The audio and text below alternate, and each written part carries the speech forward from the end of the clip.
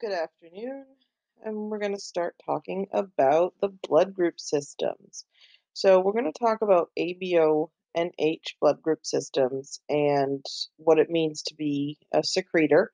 And, and maybe what you're thinking is it's just a simple like AB, or O, but there's a little more that goes into the blood grouping, which on a routine basis isn't going to bother you in blood bank until you get some weird patient that has some sort of subtype or uncommon ABO blood group that we can't pick up with our routine reagents.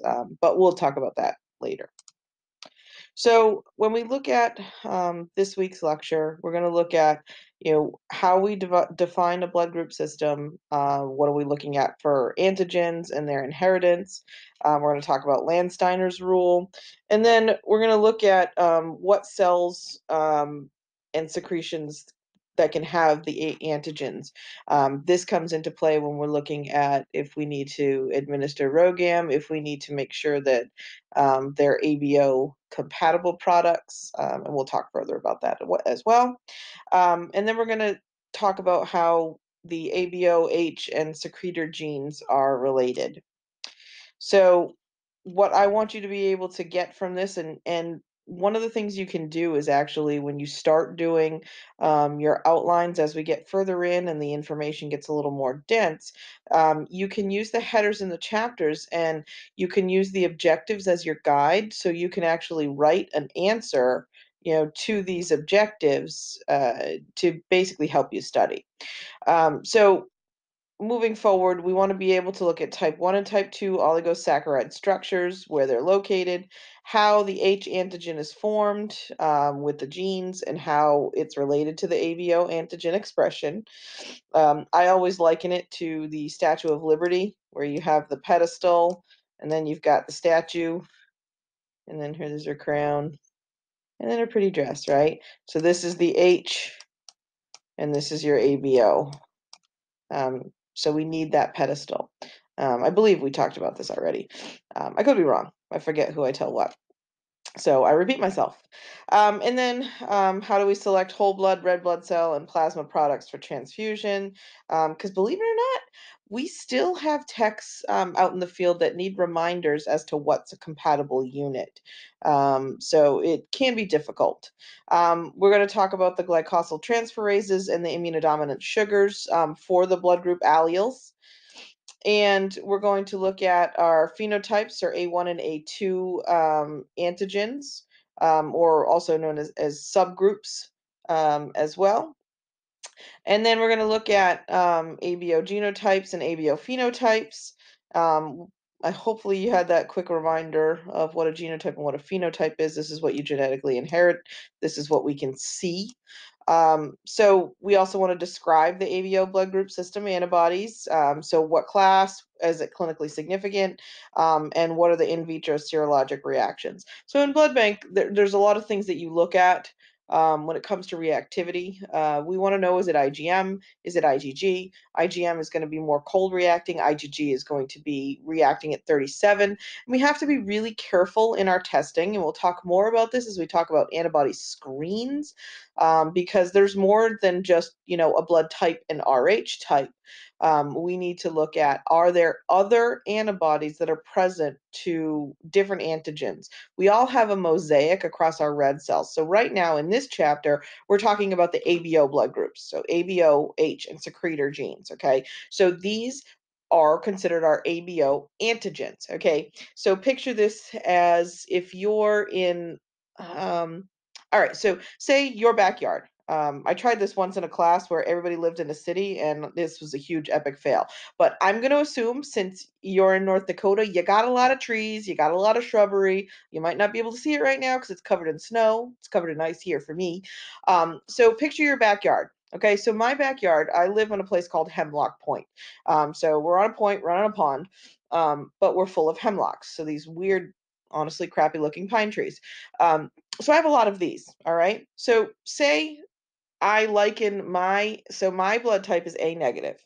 So I liken my A antigen to the hemlock tree, okay? So my backyard has a whole crap ton of hemlocks, but they've got that layer of soil, okay, that topsoil where that layer before it gets down to the gravel where our aquifers are for our wells, okay? So that is basically my H antigen. So I've got my H antigen, then I got which is, the sub dirt, okay? And then I've got my hemlock tree growing out of it. So picture that on a round surface like my red blood cell, right? So there's the dirt, right? There's the dirt, and then my pine tree. It's hard to draw with a mouse. Okay, so that's like an A antigen on a cell. Okay, so say you have um, my neighbor across the street has some beech trees. Okay, so we'll say B antigen is likened to the B tree, the beech tree. Okay, so they have that growing, so that's like their antigen. And antigens are basically like a glycoprotein, so basically like carbohydrates or protein chains that are coming out of the scaffolding within your cell. If you go back to basic cell biology and you know that cell membrane has all kinds of different proteins in it. You probably got this in hematology, where we looked at like the actin and spectrin, and the structure of that cell membrane. Well, through those, you may have seen blood group antigens. You just didn't know that you were looking at them at the time because you hadn't learned them. So we all have a different mosaic. And there's other antigens, Duffy, Kidd, the Kell system, Lutheran system, and then Colton. And I mean, we can go through all these obscure antigens that we don't see very often. But we have to do a screen to make sure that we're identifying these other potential antibodies to these other blood group antigens. So each chapter will discuss the different systems. And different blood groups. So as we move forward, you'll understand what I'm saying a little better. But we really need to make sure that we know the clinical significance in the class of these. So we don't want to miss. If we're doing a screen, we don't want to miss doing that immediate spin or 37-degree phase because we could miss picking up either an IgM or IgG class.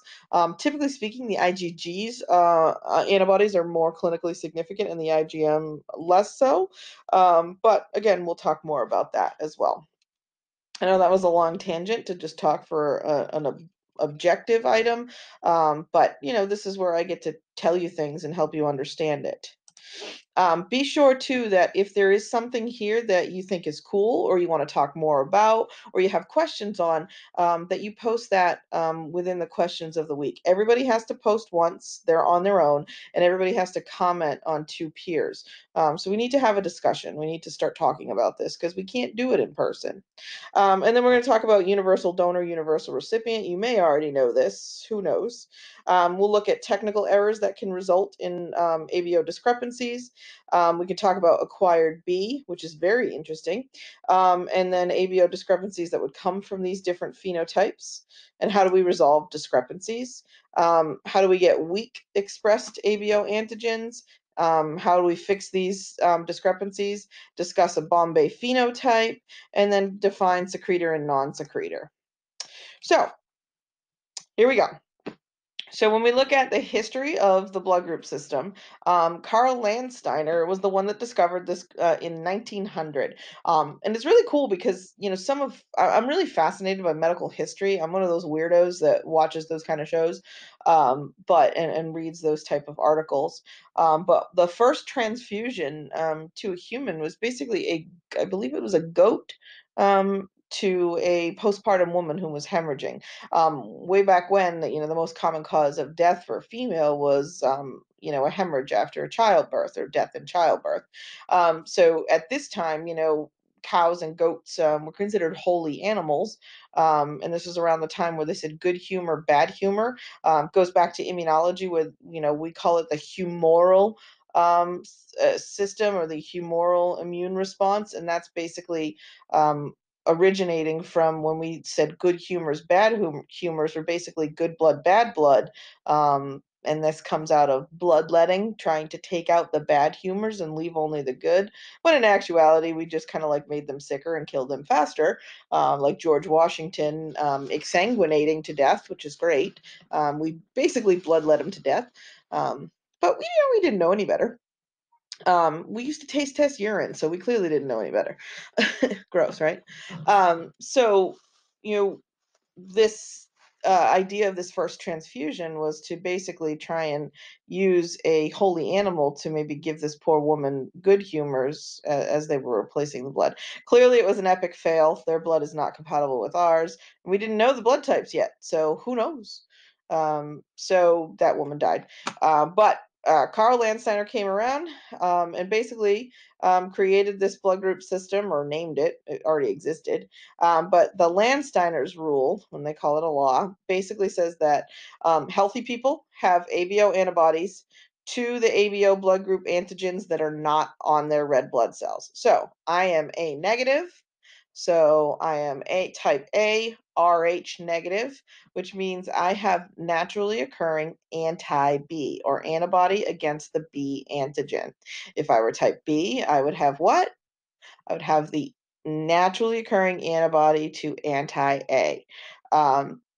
If I were type AB, I don't have any, because I have both antigens, so I don't have anti-A and I don't have anti-B. If I were type O, I would have both anti-A and anti-B because I didn't have either of the antigens. Remember this, because when we talk about compatibility, this is going to come into play later on. So here you go here, where we have our blood groups. I just told you this. I tend to just talk ahead of the PowerPoint. But here's your A, B patient, where you have the B antigen and the A antigen, so there are no antibodies. And here, just like me, is the A antigen on the cells, so we have anti-B. You notice this big group here? 1, 2, 3, 4, 5. Anybody want to hazard a guess?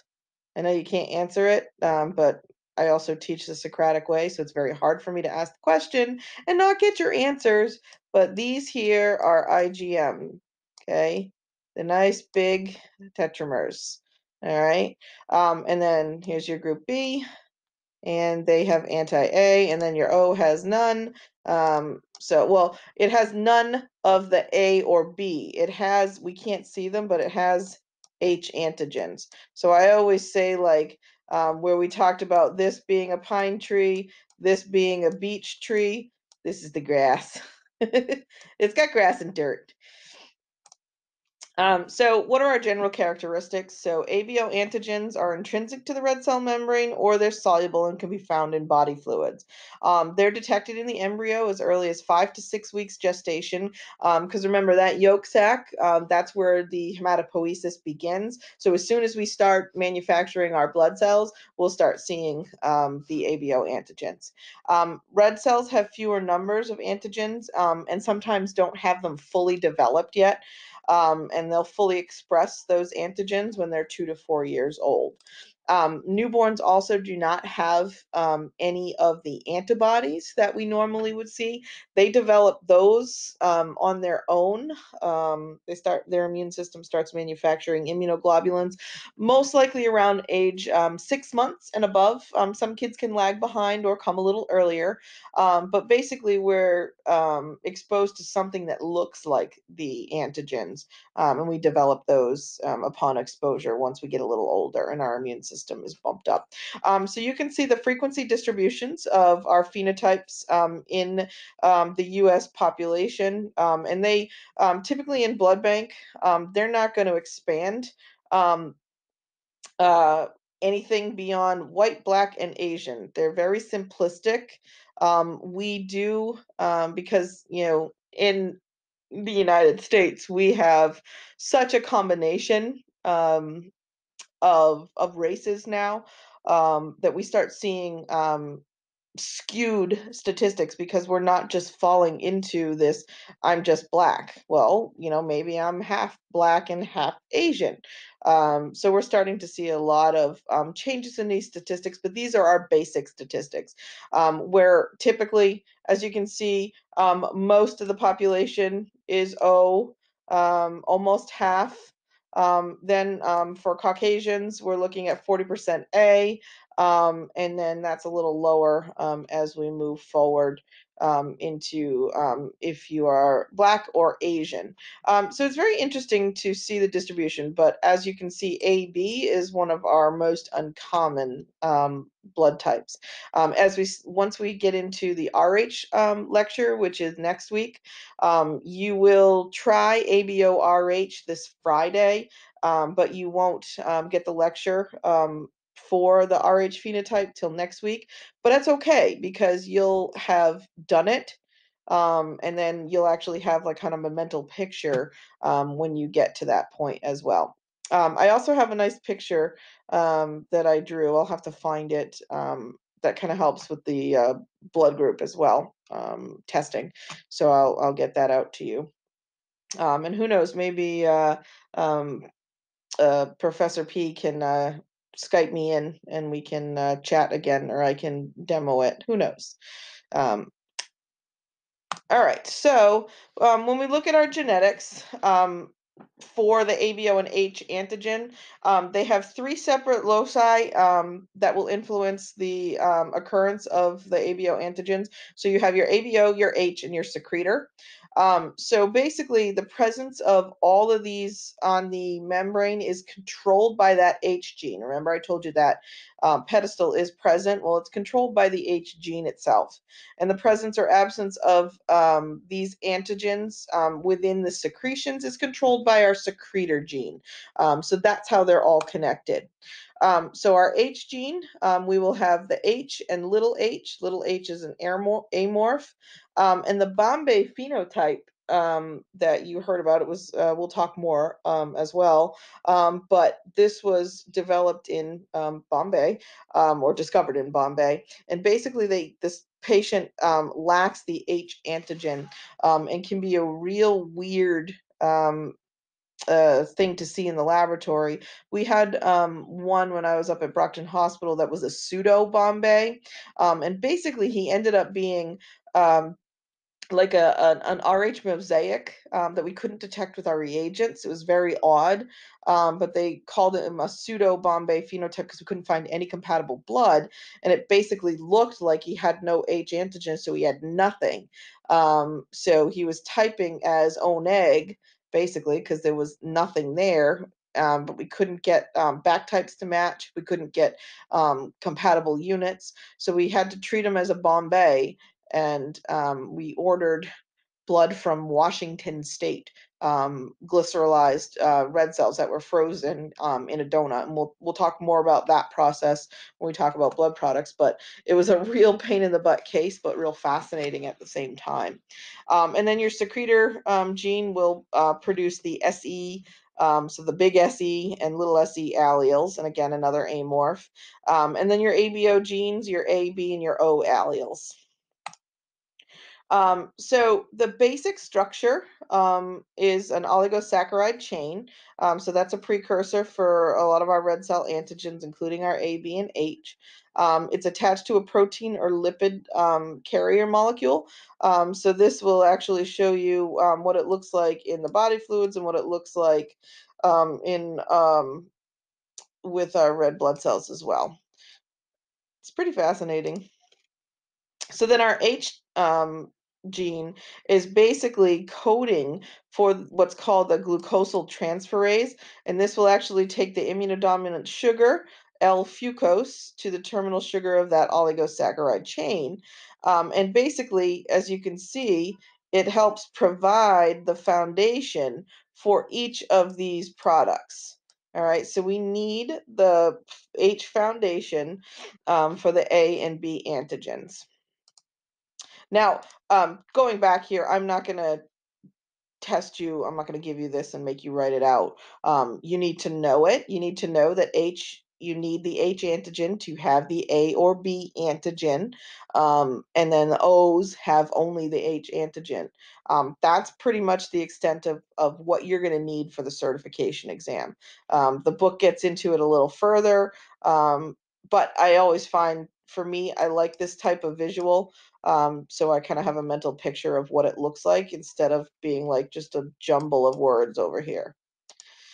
So our A and B antigens, the A gene will code for this transferase that adds an immunodominant sugar. So this is your N-acetylgalactosamine to the terminal sugar of the H antigen. So then the gene product is your N-acetylgalactosaminyl transferase. Say that 10 times fast in a row.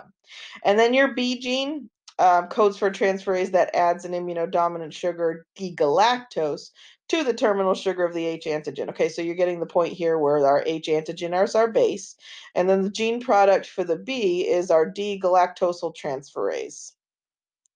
And everybody knows what A's means, right? That's an enzyme. Okay, so certain blood types have more H antigens than others do. So group O's have more antigen sites because they don't have A or B antigens. So picture your backyard. If you've got a dense forest, and it's all really dark pine trees that don't let any light through even in the winter months, you don't have a lot of room for anything else to grow. Not even talking about like acidity of soil or anything like that. But the more dense your garden is, the less room you have for other things to grow. So if you have fewer trees and plenty of grass space, you can get a lot of weeds. You can get a lot of different things growing. So that's why group O have more antigen sites, because there's just more space. So there's no H, there's no A or B getting in the way. It can grow as it pleases.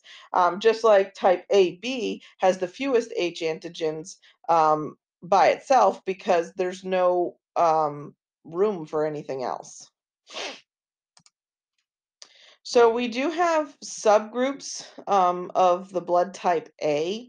So our two main subgroups are A and A1, and then A2.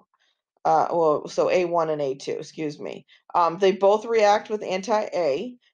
So if we need to distinguish the two of them, we use what's called the dicolus biflorus, which is a lectin from this bacteria, and it'll agglutinate with A1. It doesn't agglutinate with A2. So 80% of most of the patients that are have the A antigen, so if they're group A or group AB, they're type A1, and 20% are A2 or A2B. So this picture actually shows you the A1 phenotype versus the A2 phenotype. So you can see they have that common center arrow right here. All right, so that reagent that we're using, our typical reagent, picks that up. All right, and this just doesn't get in the way. So it's able to recognize both. So they have similar identifications. So one of the things that we will do is, if we start seeing some sort of discrepancy, we may test with A2 cells to get rid of any cross-reactivity. We do have some other subgroups. I'm not going to go through all of them. Whoops, I just crossed it out instead of underlining it. So these are very rare, but we can see this coming up if, say, we're not agglutinating with our commercial antisera, if we have anti-A1 antibody or anti-H that causes a strong agglutination, that would indicate that maybe there's something else there. Subgroups of B are pretty uncommon, and typically what'll happen is they just don't react strongly with anti-B reagents. And I actually typically see when I'm doing tube typing at work, so I have two different jobs in hospitals. So in one job that I've been working at, this is the blood bank I used to manage, we use solid phase capture. So the machine itself will do the blood type in small micro wells. And then when I work at my other hospital, we do two blood types, and we use gel methodology for the screens. So when I'm working with the tube types, typically speaking, I'll be getting 3 to 4+ reactions for the most part in both in the with A cells and with B cells. But we do occasionally see weaker back types of B. And then sometimes we'll see weaker reactivity. Um, so that's something that we can see as well.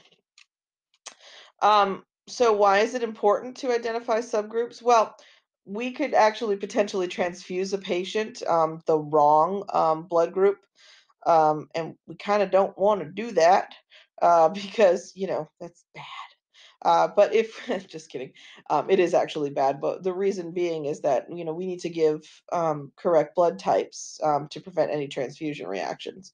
So for this example here, they say a patient is a group A subgroup, or the donor is, but they classify it as a group O. So then patient X is a group O and is waiting for transfusion and gets transfused this A subgroup. Well, guess what? The person has anti-A, and we can cause a transfusion reaction with the patient's anti-A attacking the donor cells that actually do have the A antigen on them. So that's why we have to be careful about that. So when we talk about ABO antibodies, these are non-red cell stimulated. So we consider them naturally occurring, and naturally occurring air quotes. Okay. So basically, this antibody production itself is unrelated to a red cell antigen. So typically speaking, we're exposed to something that looks like the A and B antigens, whether it's normal bacterial flora, viruses, something. We don't actually know what. It's just we develop them. So typically we're seeing 3 to 6 months where they develop it, but mostly most blood banks we won't test anyone under 6 months of age. Titers will get to their highest levels around 5 to 10 years of age, and then will decrease as an individual grows older. So when I told you about the tube typing and the type B, when we run it with the B cells, actually just I worked Friday, and I had a patient I had to incubate at room temperature because the back type, or testing the patient's plasma, where we'd be looking for the antibodies, I had front typed the patient with anti-A, anti-B, and anti-D, and the patient was typing as type A, which means I would expect no reactivity with A cells, but I would expect reactivity with B cells because we have naturally occurring anti-B. And I did not get that with this patient. So I had to incubate it at room temp 10 minutes to give it a little more time to react, and I got a 1+ reaction. So that's a pretty weak agglutination for a blood group. So when we look at our ABO antibodies, so our antibody class is typically IgM for our A and B antigens, and a lot of the times we'll see IgG for our O patients, and we have an anti-A, comma B as well. So most of these anti-A and anti-B antibodies typically are clinically significant because they can bind complement, which would cause some reactivity in transfusions if we got transfused off type, and would cause transfusion reactions and patient organ shutdown and death. So we will read at immediate spin for cross-matching, and basically we add patient plasma with cells and spin it down and read for agglutination. Remember when we talked about some of the ways, well, I'm not sure if we did, it would have been a review. We would have talked about it in immunology. I'm not sure what you got in immunology, but we have different ways that we can enhance agglutination. So we can incubate. We can add potentiating agents, which I know we did talk about, like LIS and PEG, albumin. And then we can use the mechanical means to get the cell closer, and that would be our centrifugation. And then our anti-A comma B antibody is found in our group O people, and it cross-reacts with both A and B antigens. So our anti-A1 antibody, this is produced by our subgroups of A type. It has a specificity to the A1 antigen, but doesn't agglutinate A2 cells. We don't consider this clinically significant, but we can occasionally see this in immediate spin testing because it's causing incompatible cross matches. Because what did I tell you were our most common blood types? Most of us are A1. So if this patient has an anti-A1, and most of us are donating our A1, they're going to react to it. So when we look at our routine ABO phenotyping, because remember, phenotyping is what we see, genotyping is what we genetically inherit. So it's funny, I'm in a family of a bunch of A-neg people. My dad's A-neg, I'm A-neg, my 2 kids are A-neg, my sister's A-neg, her 2 kids are A-neg, but my mom is O. So I have, if you remember the typical, the Punnett square where you do it this way, we inherit copies. So I could be 2 different things. Like, so if my dad's AO and my mom's, OO, I could have AO, OO. So fifth, I can't do it because it's erasing me as we go. But I could potentially have been a type O. So I could be AA or I could be AO, because the AB are considered co-dominant alleles. The ABO are co-dominant, but if you have the A or B antigen, it will be expressed, and we will see that. So I type as A, but one of my alleles could be O. So when we look at our phenotyping, or what we see, we have what's called forward and reverse, or forward and back typing. And basically, they are reverse of each other, and they confirm each other. So our forward typing is our patient red cells. So these are patient red cells. Okay, patient red cells and reagent anti-sera. Okay. All right. All right, so that's reagent antibody. So we have anti-A, anti-B, and then anti-D. I always mush this isn't considered the RH antigen, but I always consider the D as part of it. So this will determine our ABO phenotype, so anti-A and anti-B. And then our reverse grouping, it's patient plasma, okay? Patient plasma and reagent red blood cells. All right, so reagent red blood cells. Okay, so these are known, and there'll be A cells and B cells, and they are known antigens. So what we're doing is here, we're looking to see what antigens are on the patient's red blood cells. And here, we're looking at what antibodies they have to blood groups. So they have to confirm to each other. So what'll happen is, if I am reacting here in tube A, so this would be my cells are reacting with anti-A, then would I expect reactivity in the A cell tube? No, because in the front type, it's saying that I have reactivity against A cells. Okay, so I have anti-A, which means I have A cells. So back here, I'm going to expect to see reactivity in which tube? In the B cell tube, because I will make, if I'm a patient that's type A, I will make antibodies against the B antibody. The B antigen, excuse me. So we're always expecting the opposite in our back type. So if I'm type O, I am not going to react with anything in this forward type. I don't have A antigen, I don't have B antigen, but I have antibody to both, so I will react to both the A cells and the B cells. And we have to do forward and reverse typing. It's required. So this will actually show you here where our group A is reacting here, not here. won't react with the cells, but will react with the B cells. And then group B, not reacting with anti-A, because remember, anti is against. This means against A, against B. So if it's group B, it's got identifying the B antigen, and then it's going to react with the A cells, but not the B cells, because we don't react with self. And then here's your O, where it's not reacting at all in the forward type, but reacting in the back type.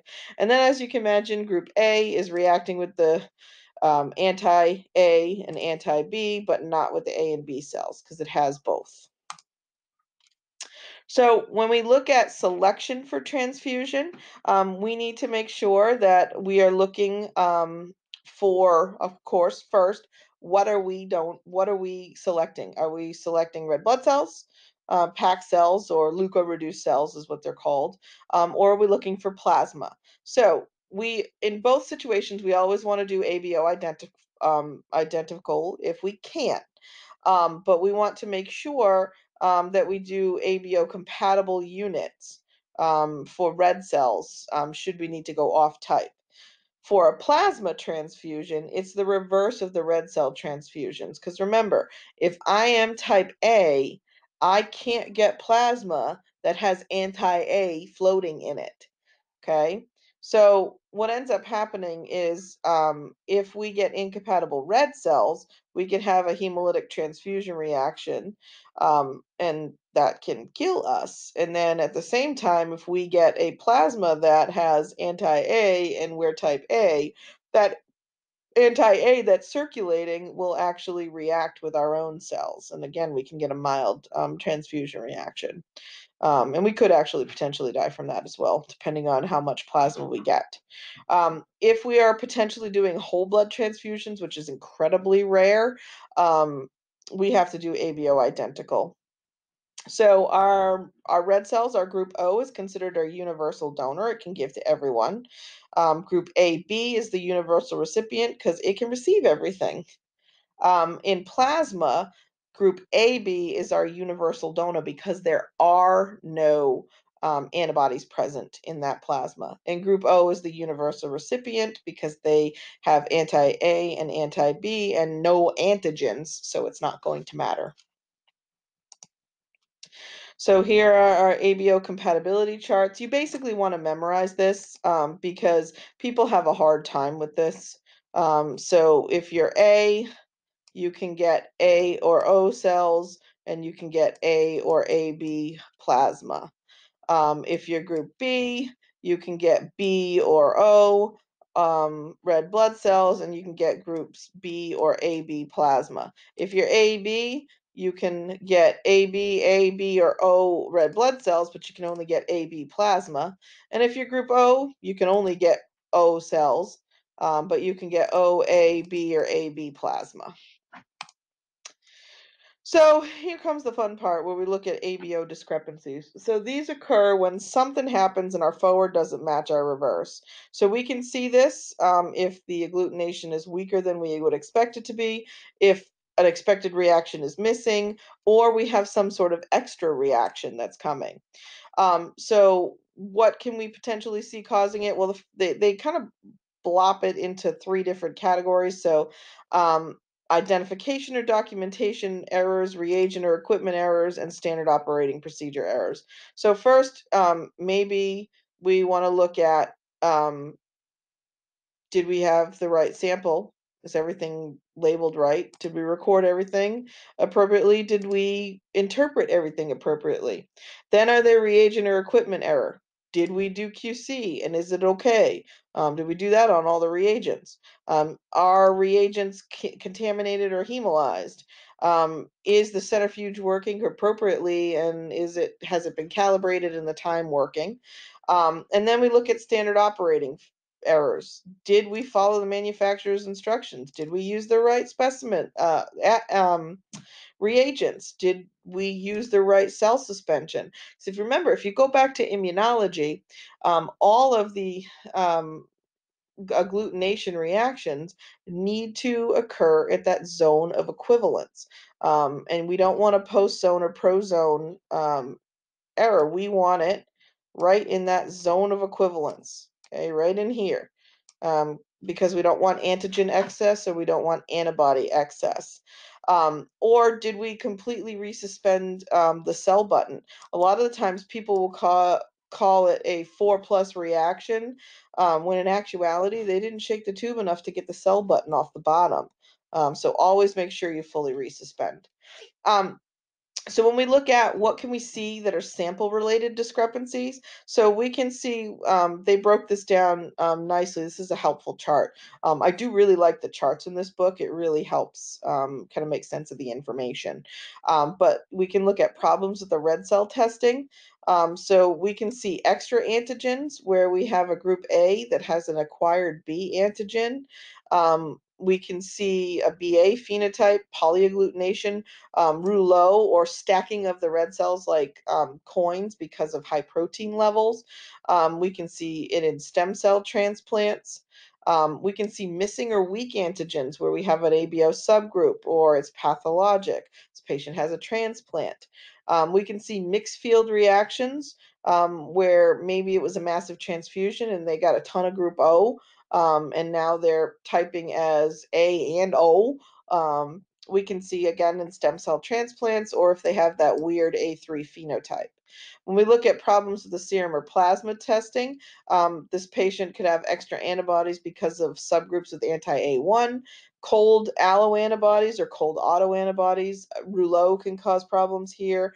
If they get IVIG, so what ends up happening is patients that are undergoing chemotherapy or have had bone marrow transplants or have some sort of leukemia or lymphoma, they don't often have their immune system where it needs to be. So a lot of the times they'll get infusions of IgG. So that's what that is. So then that will cause some weird reactions as well. Wait till you see that after they come in for a type and screen after they've had their IVIG and see your screen. We can see missing or weak antibodies, newborn, because they haven't developed it yet. Elderly, because as we old, so does our immune system, we make less antibodies. We can see pathologics causing this, or they're on immunosuppressive therapy for transplantation as well. Don't mind the scratches. I shut my door and the dogs are trying to get to me because they want mommy. Anyway, so when we get into some of these that I just quickly summarized, but acquired B is basically group A immunodominant sugar that's altered by bacterial deacetyling enzyme. So it looks like group B, but it cross reacts with anti-B. So it's not really group B. Your BA phenotype is similar to the acquired B, but the patient is group B, but gets like a weird A coming along with it. Polyagglutination is basically where we have a hidden antigen on the red cell that's exposed and reacts with most human sera. Non-specific aggregation, rouleau, which is that abnormal amount of serum or protein. What I didn't mention before is Wharton's jelly. This is actually within the cord blood. So if we're testing cord bloods, they're taking it directly from the cord after delivery. So this tissue, it's basically gelatinous and kind of goopy. If we don't wash the red cells enough, it can cause reactivity across the board. And it's not true agglutination, it's just so sticky that it makes them all stick together. Again, ABO subgroups can have weak or no reactivity with the anti-A, anti-B reagents. And then patients with leukemia or Hodgkin's can actually have weakened antigen expression as well. So we need to make sure that if we do get a subgroup, we've got to go through the patient history. We have to see, have they had a transplant? Have they had a stem cell transplant? Have they had a solid organ transplant? Have they had multiple transfusions? Do they have certain medications? Things like that. So we have to pay attention to all of that. And then we'll also repeat with anti-A comma B just to enhance it if it is a subgroup. Mixed field reactions, a lot of times we can't fix that. We can't resolve it. So we will actually temporarily just call them group O and only give the safe blood. So these can come from marrow transplants or stem cell transplant recipients if the patient is A3 phenotype, or they have polyagglutinable red cells, which is a little weird and pretty uncommon. So a lot of the times when in doubt, we're going to give them type O just to be on the safe side. And then if we had to transfuse them with plasma, we would give them the universal donor, which is your A comma B. Extra antibodies themselves, they can have your anti-A1 or your cold allo antibodies, and these are basically they're specific for human red cells that react at room temperature or below, so we can pick these up in the tube testing. These are not as common as a warm auto, where we're going to pick them up later on in incubation in a screen. And then your cold auto antibodies are basically antibodies that react at room temperature below, but they're our self antigens, so we're reacting against ourselves. And then rouleau, or those stack of coins from protein, causes fake agglutination. So how do we resolve rouleau?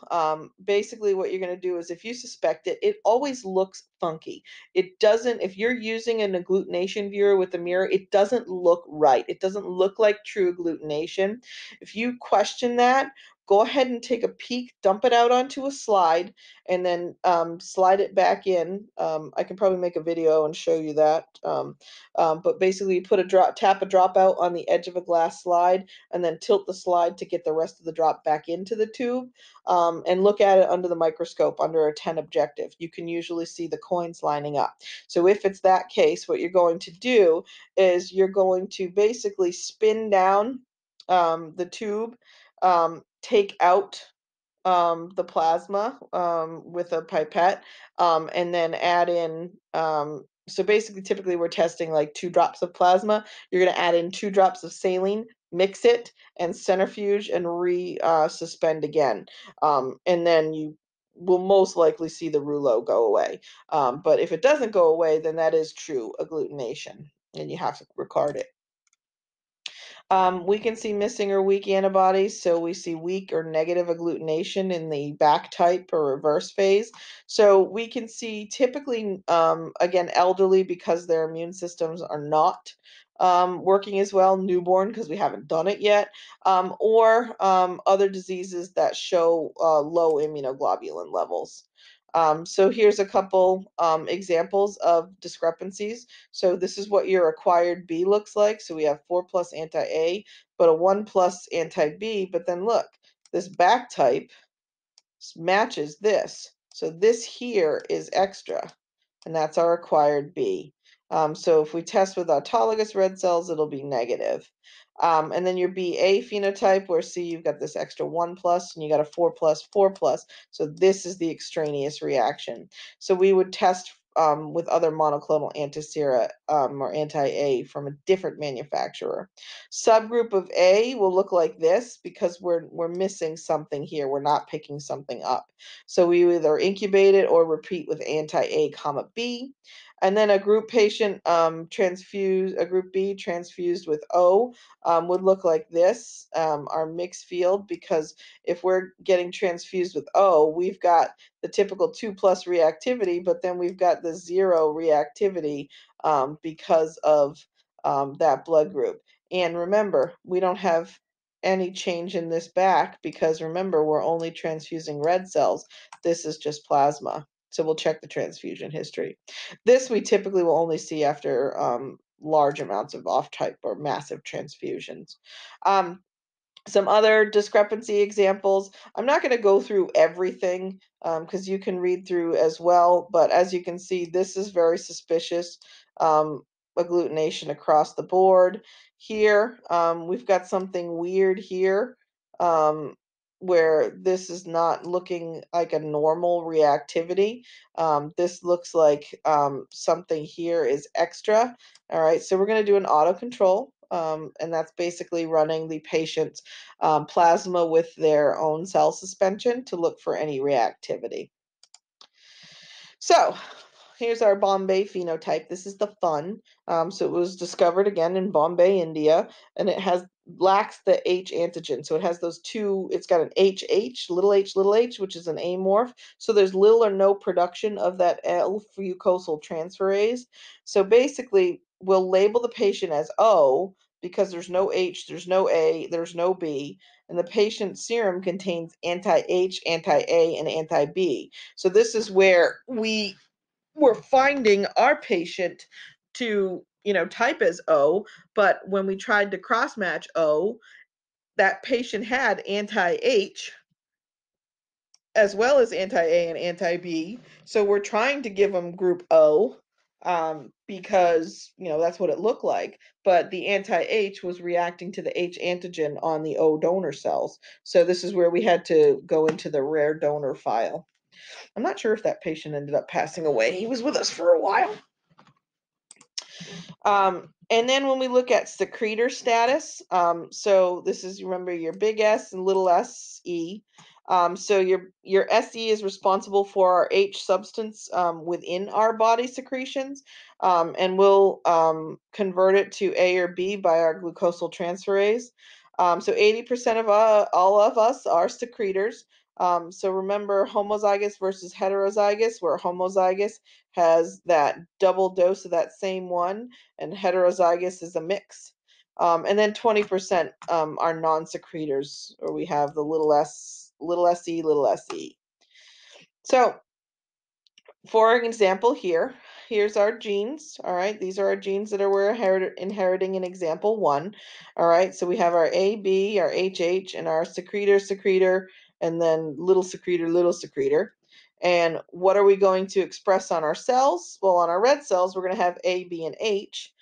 In this patient, we're going to have A, B, and H in the saliva because we have the secretor gene.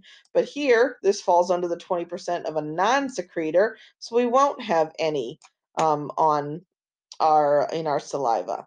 And then same example here, where we inherit OO and HH, big secretor, little secretor.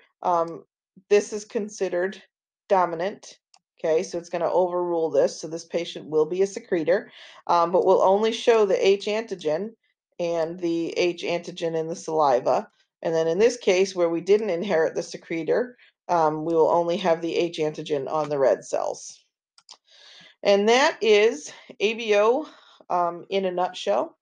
And so one of the things that you really want to pay attention to is the chart of reactivity, what your expected reactions are going to be. And honestly, if you haven't done a blood type before in your hands, like really getting dirty in there and doing it yourself, it's not going to make as much sense. I did post up some videos for you that are links to YouTube, and there is how to do a type and screen.